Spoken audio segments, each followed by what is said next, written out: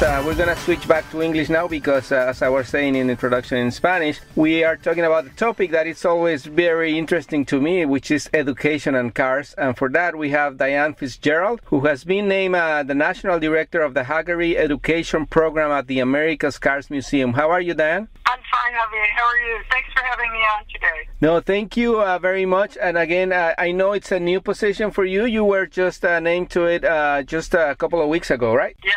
September 1st was my first day as National Director of Hagerty Education Program at America's Car Museum, and I'm thrilled about it. Yeah, it sounds, I mean, just the idea, I mean, this is something that is really, really exciting. Once I received the information a couple of weeks ago, I was immediately jumped into it because it's something that I think it's like an art that is being lost, like restoring old cars. Yes. Yeah, the focus is on, well, actually, let me tell you what my job is, and then I'll tell you about the end receivers. I have two very important jobs. I have to raise money, and then I give it away.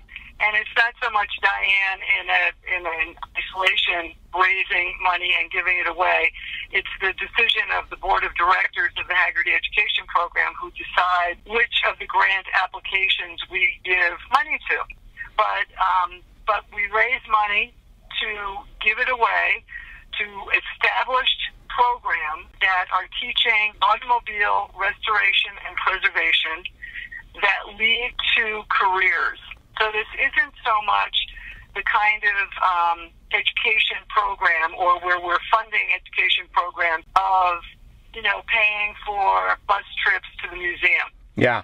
That's another part of the museum doing that. This is truly impacting the economy, I think, eventually. That's how I see this. It's going to impact the economy. That's how big I'm thinking of this. And also, I guess, impacting the life of the people who receive this great opportunity, no? Because, I mean, it's something, as we were saying, it's like an art almost that it's fading away in some cases, I think. I don't know. And absolutely. Whoever receives this opportunity is going to, as you said, is going to have like a career for life. Exactly. And there are a couple of different ways of looking at it. So now let's talk about the people who receive grants. So I've raised money. We've raised money. It's a group effort. It's a collaboration. We raise money, and now we're giving it away. And the people that we're impacting are typically students that are involved in these programs. So we give the programs money. We don't give the students directly money. Okay. Although we're evolving into a new aspect of apprenticeships, which I'll tell you that in a second. Sure. So there are a couple of schools, of course, in the country. McPherson College in Kansas comes to mind first. They are the first 4-year degree program in automobile restoration in the United States, first and only. And then there are many wonderful community colleges and vocational schools like Clover Park Technical College having automobile restoration. So we fund those programs, and then they create scholarships for individuals, or they buy equipment, or that would impact a lot of people and have a long life, as opposed to again paying for bus trips to the museum. So this is hardcore skill development for career and career building, and it's really quite profound, I think. Yeah, absolutely. The other side of it... Oh, I'm sorry. No, go ahead. Keep going. I'm sorry. The other side is our new apprenticeship program, where we're identifying master craftsmen and women who are the restorers, today's restorers. And in order to have tomorrow's restorers fully trained, right? Not so much just all the mechanical, but the art of it. Just like you were saying a minute ago, there's an art to this.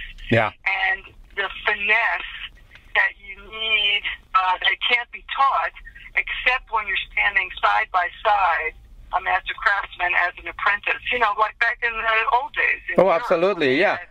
because craftsman apprentice. Yeah, because classic cars actually were made pretty much by hand. Nowadays, there's robots and there's like a lot of technology that help car manufacturers produce the cars. But like the cars from the past really need a lot of like hand skill. I mean, like really you'd be touching and like doing things with your hands, right? Oh, absolutely. And, you know, even though it was the Industrial Revolution that enabled the cars to be manufactured at affordable prices for people like us to buy them, there were no computers the way the cars are built as computers now. And the tooling and the understanding of how the motors work, so there's a whole engineering piece to this, as well as the art piece with working with master craftsmen. So in the cases of the apprentices working with master craftsmen, what we will do, and what we've done once so far, we've just launched our apprentice program in September, is to give apprenticeship money to the master craftsman's business, who will then pay the apprentice that we identify. So it'll almost be like a matchmaking situation. Identifying the master craftsman, and then back to these programs like McPherson and Clover Park and various other vocational schools and community colleges, identifying or promoting the fact that we're doing this so that they can identify themselves and fitting the right apprentice with the right master craftsman. And I'm pretty excited about that, because that is really a formidable nod to the heritage of cars and to the meaningfulness of the master craftsman's contribution to the hobby, which I am now calling From Hobby to Heritage. Yeah. Because I really think, back to the economic piece of this, I really believe that what we're doing is creating a sub-industry of the automotive industry called automotive heritage. And I think that if I do my job well, we will be able to create meaningful momentum to have this industry, not just be a hobby. Absolutely. So, hobbies are nice, and they, keep us sane, I guess, in the day-to-day world of all of our obligations and responsibilities. A hobby is kind of a safe haven for us. But the word hobby, you think about something that's not necessary. It's not necessarily a luxury, but it's certainly more frivolous than urgent. And what I am trying to do with the help and support of the board of directors and the people that I collaborate with is to convert that thinking from hobby to heritage.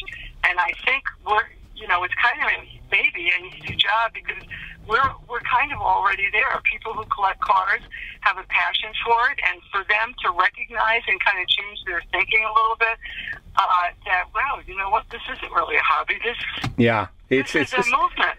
And it's preserving history, which is like the other really important thing. So Diane, can you let us know, so the 4-year program, where does that take place? Is it at the actual museum, or where is this going to be going on? The 4-year degree program is at a college in Kansas. It's the only college that has a 4-year degree program in automotive restoration, and that's called McPherson College in Kansas City, Kansas. Okay. And hopefully there'll be more of those with our help.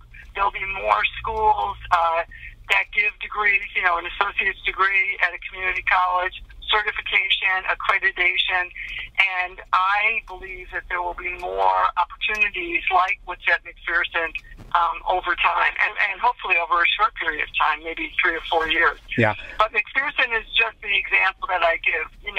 If any of your listeners know of master craftsmen or know of established education programs, they might give me an email or shoot off an email to you, and then you could get me that information. That would be fantastic. Getting really into the grass. Yeah, besides the broadcast, we're going to post all the links and information from the museum, from the foundation, and all that.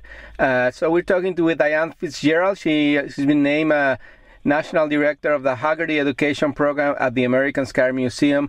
And again, fabulous program to like revive something from the past and then preserve it for eternity, hopefully. So Diane, a couple of more things. The program is sponsored by Hagerty, which is the world's leading insurance provider for classic vehicles, right? Yes, but let me clarify that with a little bit more information. The program is named the Hagerty Education Program at America's Car Museum because, like other, like you named stadiums, U.S. Cellular and whatever other stadiums, they are the people who have given the largest amount of sponsorship funding to this program. Okay. And so they have the naming rights to that. And other entities, other corporations, of course, donate to the Hagerty Education Program. And I'm hoping that more over time, as soon as, we get the word out a little bit further, hopefully with the reach of your listeners, to corporations, individuals, small businesses who would contribute to this so that we can, have enough money to continue perpetual funding is what my goal is. Excellent. Well, thank you, Diane. Unfortunately, it's a fascinating conversation. We're running out of time in this segment, but again, we're going to publish all the links and information, and we'll be in touch, and hopefully we can follow up with some good announcements about what you are doing, okay? Perfect. Great. Thank you so much for having me on today. I appreciate it, Javier. Thank you. Bye. Talk to you soon.